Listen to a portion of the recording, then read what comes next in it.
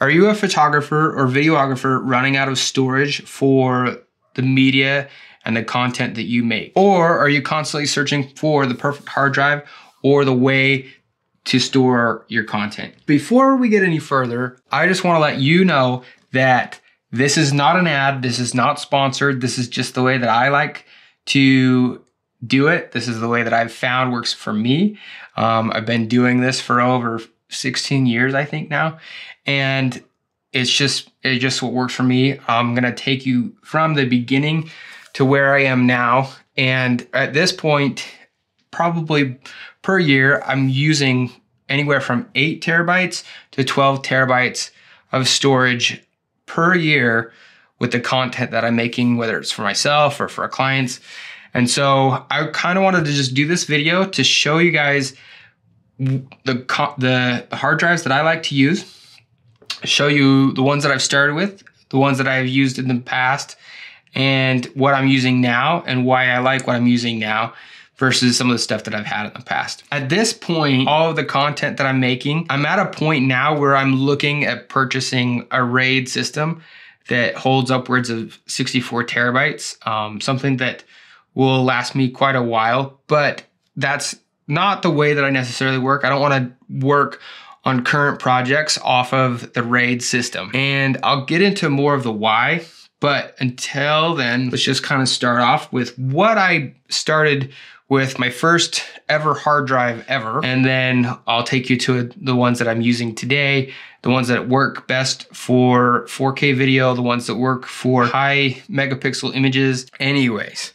some of my first hard drives, and these are dusty, but this is the first hard drive I think I owned. If I had one before this, it's long gone and probably in the trash. It's interesting because I don't even think this one tells you what the space is on it, but I want to say that this was a 500 gig hard drive, and I think at the time probably cost me 250 bucks. Now today, this little My Passport thing would probably cost you $25. This one, I don't know if it actually even still works. I've since backed the data up onto hard drives that I now have, and I'll talk about that more as I get into it. Again, this one is just like this one. I think this one is 1 terabyte, I believe.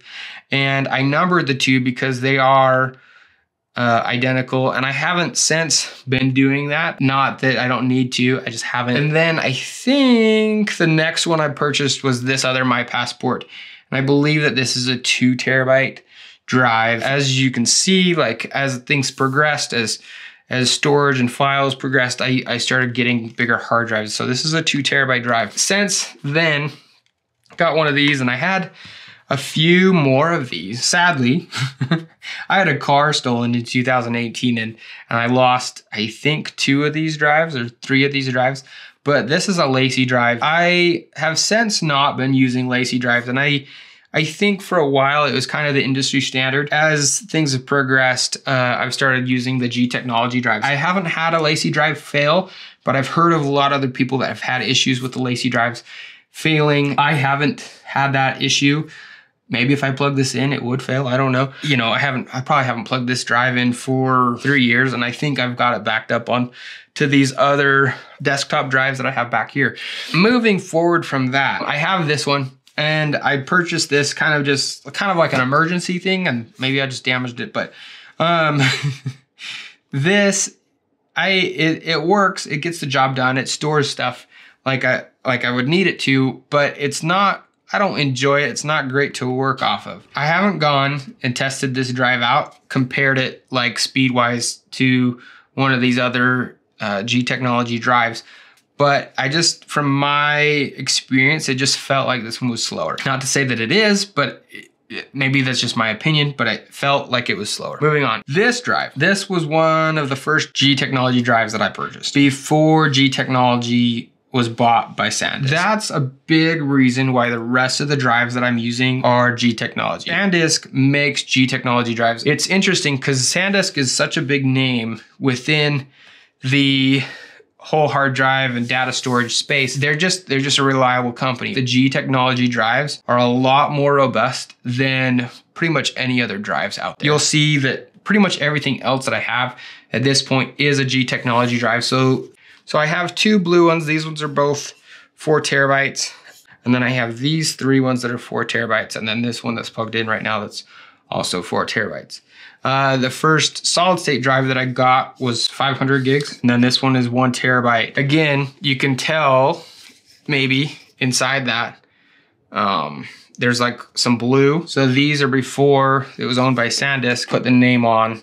And this one is a 2 terabyte solid state drive. The solid states is really what I like to work with and have on the road. This is what I like to empty, and then I load onto these, and then after I'm done with these, they go on to something that is a little more stationary and just for backup. If you've got the footage and you've already shot it, there's no reason to license it from somebody else. That's my opinion. Another thing with that is like, you know, if you have shots for clients and stuff, as a photographer or videographer, is being able to tell your client that you will have their stuff down the road like 6 years from now. Because you never know when a client might call you up and say, hey, we want to re-license that image for web use or for email or whatever. If they can rely on you as a credible source to keep your stuff backed up and saved, you'll just be that much further ahead. The other cool thing is, as years have gone by, it's cool to be able to look back at all the stuff that you've done, go through it and figure out whether it be, you know, just for yourself or if you want to make a book and really create something cool for yourself. Let's say you are a photographer and you've gone in to the Alaska range and you've done a lot of ski mountaineering stuff, similar to Jimmy Chin or something, right? So you've got all of these years that you can go through and grab all of your best work and compile it together to make a really beautiful book, similar to Chris Burkhardt and his surfing stuff, right? So if you have your stuff stored properly, you can be able to do that in years to come. As far as that goes, that's pretty much just my take, a little down and dirty of what I like to do as far as storage. Again, the solid states are great because they're robust. I can drop it, throw it around, and the data and storage inside is protected. And again, like, not to say that these aren't robust. These, I honestly have not had any of these fail, and I take them with me everywhere I go. But, well, not everywhere. But my point being is these are way more robust, and if I can, I try and keep myself to taking the solid states with me. And then these are just, you know, when these get full, these are a lot cheaper versions. So like, let's just talk about that for a minute. So the price of a 2 terabyte solid state drive, you're looking anywhere from $250 to $300 maybe. Don't quote me on that one. As far as a 4 terabyte hard drive, again, this is spinning, so it's not durable like a solid state drive is. Your 4 terabyte, you're probably looking around 150 bucks or something. Whereas a 4 terabyte solid state drive, you might be looking at close to $500. Again, that's why I use these just kind of as a working drive. This is like current projects and things that I'm doing. I use it, fill it up, and then as things get old, you know, 3-4 months down the road, I'll take some of the old projects off of the solid states and move them to one of these again, and then also back them up to a regular desktop kind of drive. That's the way I like to do it. Hopefully some of this helps you out. Again, if you have any suggestions on RAID systems, I'm currently looking to purchase one because I'm just at that point where, like, I don't want to be purchasing more of these. Not to say that I won't purchase more of these. It's just, I'm kind of at that point where these need to be just emptied and backed up twice on a RAID system. Yeah, anyway, so that's today's video. Please like and subscribe, comment below again, if you would. Go check out some of my other videos. Again, this is just what works for me. It doesn't work for everybody. I'm sure someone will have some feedback on how they're doing it and how it's better than what I'm doing. That's great. I'm open to any feedback on ways that I can improve what I'm doing, but this is how I'm doing it.